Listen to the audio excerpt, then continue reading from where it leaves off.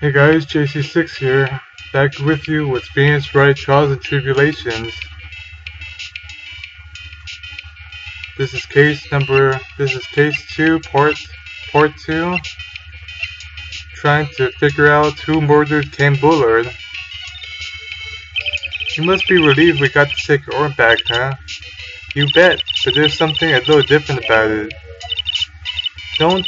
I mean, it's pretty obvious, isn't it? I mean, take a look at this. It clearly says I am on the urn in the poster. But the urn we got back says Amy, like it always used to. Oh, yeah, you're right. Plus the vase has pink splotches on it now. I'm sure they weren't there before. Maybe Maya doesn't know, but 1 year ago when the urn was broken, the repairer accidentally turned Mystic Amy's name into I am. And that repairer was one mechanically unskilled little pearls. But still, I don't remember her saying pink splotches on it. Is it possible that urn is a fake? I'm sure Pearls will find out about that when she gets back to Korean Village. Yeah, I suppose.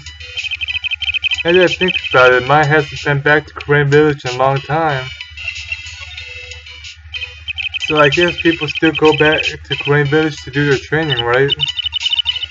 If you want to become a spirit medium, you need to undergo severe training. So why haven't you been training lately, Maya? Well, lately I've been thinking of heading to a channeling dojo to do just that. Channeling dojo, huh? Sounds pretty serious, whatever that is.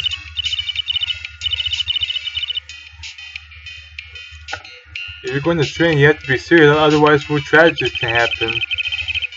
Is what happened last year still bothering you? But yes, you tried to channel. Well, I'll let Phoenix explain it right here. The murder in her village happened because the Phoenix power of channeling was misused. When Mim uses the Korean technique, she temporarily loses her own will. So when especially strong spirits are summoned, the spirit medium can get taken over and even forced to commit terrible crimes. What's worse, in those cases, the spirit medium has no memory of what happened.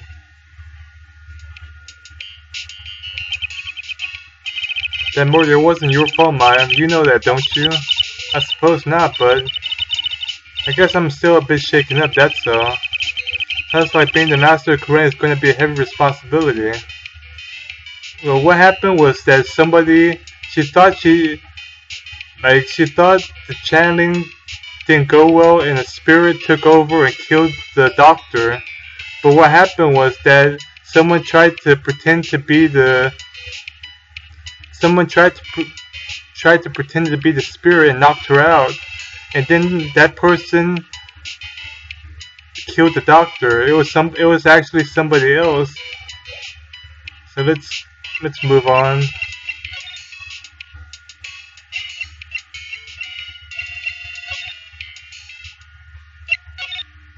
Let's go back to the detention center.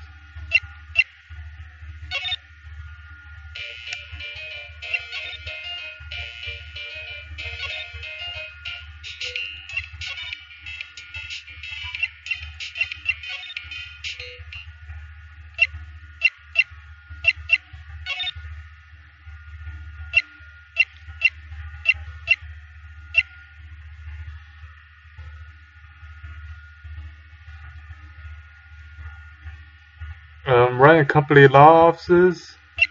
The man's hideout.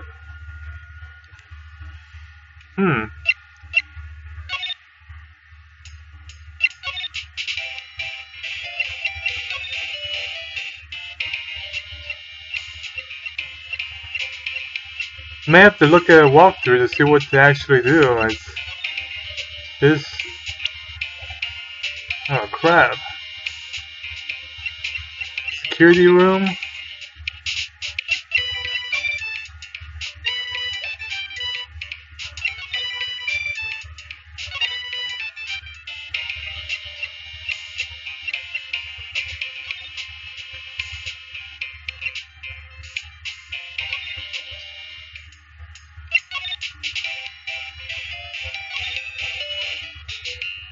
I'm thinking about going back to Miss Andrews, going back to see Miss Andrews at the basement warehouse, then presenting her like with the Magatama. See if we can finally break these Cyclocks. The Sacred Urn. Miss Andrews, do you know anything about the Sacred Urn? Do I know anything? I'm in charge of the entire exhibit. The urn that was submitted before the court today is obviously not the same urn as before. Well, that's true. Maybe it isn't the same. It could be a fake. Oh no. We'll have to wait till Pros comes back.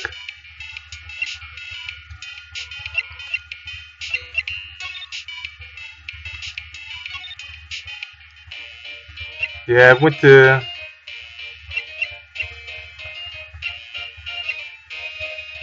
to church today. I mean, I don't, to be honest, I don't like listening to the pastor talk during church. I usually just go because, well, right now I'm living with my parents, so, like, they're the ones that want me to go to church. It's kind of a rule they have. So I really don't really like going to church. I mean, I'm getting to know the people, so it feels more comfortable, but it's not really. I'm not a religious person.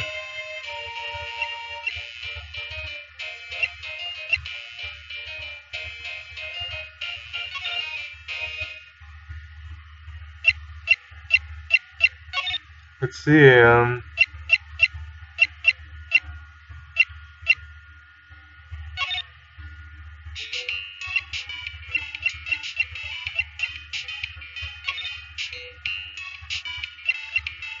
I wonder if we should go back to mask to mask.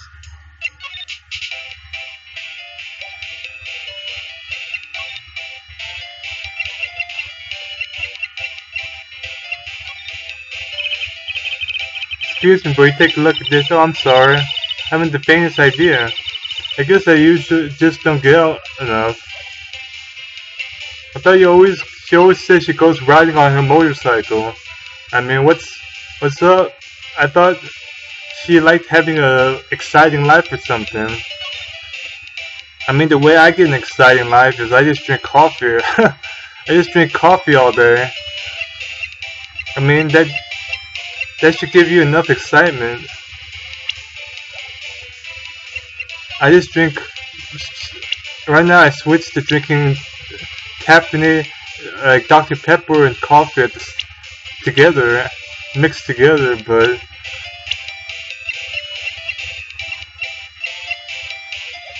dang.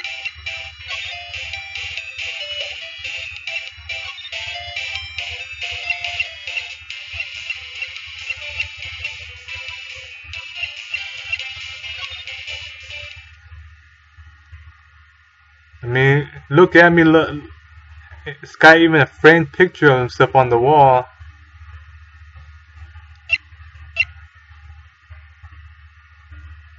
I mean, you must, I think, so, I guess that must mean he must love himself a lot, which is not a problem. I don't see, it's not a problem to love yourself. So, let's see. Main exhibition hall.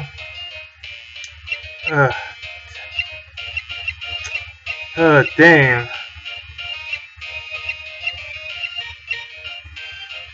Oh, damn it. Can't figure out where to go.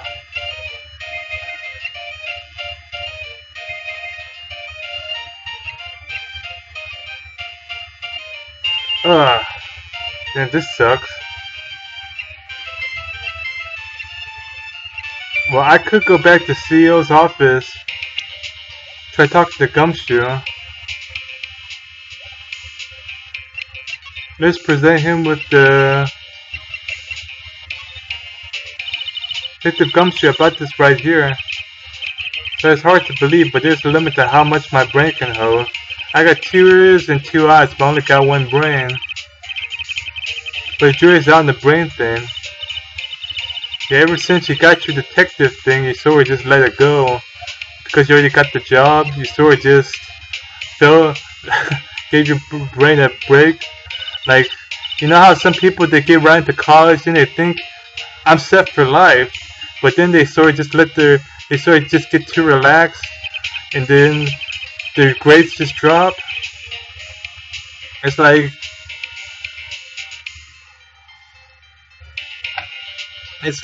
when you're like when you got senioritis, you know, you think, oh, I'm about to graduate. Grades don't mean crap anymore, so you just go all loose with your grades. Then when you get to college, you say, oh my God, this stuff is hard right now. I gotta get my grades up. I mean, when I went to college, it was kind of a shock to me because actually my first semester I made some C's. I never made a C. I only made a C 1 time in high school. So it was kind of an eye opener to me about how hard college is.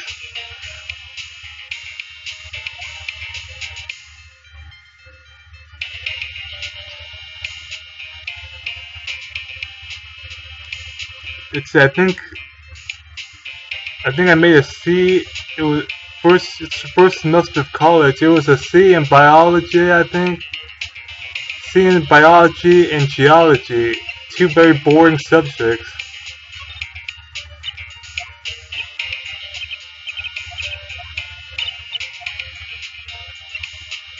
Well, let's try Shane Bullard. Tell us more about Mr. Shane Bluebard. That's Shane Bullard. That's Shane Bluebard, pal. Oh yeah, the victim in... Yeah, this case is... Oh yeah, the victim in this case just doesn't make much of an impression on me. Oh, you were a victim until Mr. Bullard was found dead. His body wasn't discovered until this morning. Anyway, we don't have enough information yet. Can you help us out? Sir, but I'm actually a little confused myself. For some reason, I'm just babbling like an idiot right now. Okay, Nick, now's our chance to get more info about the victim, so hurry up and ask. Well, I knew it. Because I thought Gumshoe had only 3 of those dialogue lines. Oh, 3 of those dialogue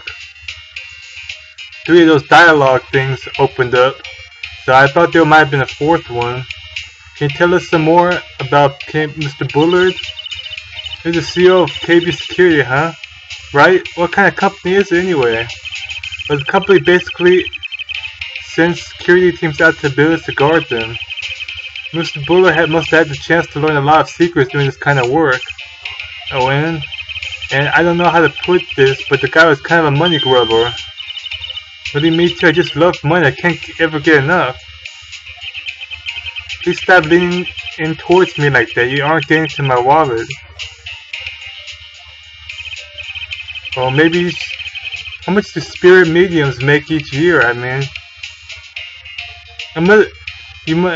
Since there's not too many spirit mediums, I bet you can just charge them for a few $1,000s just to have a channeling done. Anyway, looks like he did some pretty shifty stuff to earn his millions. Oh, so that's my problem. I need to be shiftier. Let me go already. Apparently he was involved in selling trade secrets between rival companies. Well, that's pretty dirty, underhanded. Yeah, oh, KB Security used to head security operations against Mask to Mask. Oh, really? And after screwing up so many times, the company's reputation really took a nosedive. So it really was Bullard who sent Ron the blackmail letter, huh?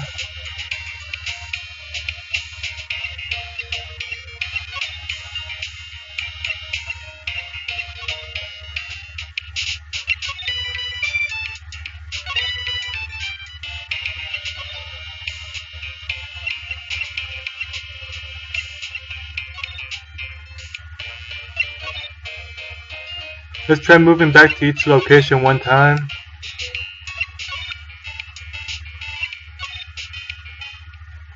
Or I could just end the episode right here and look it up. Take care, everybody. I'll see you guys next time.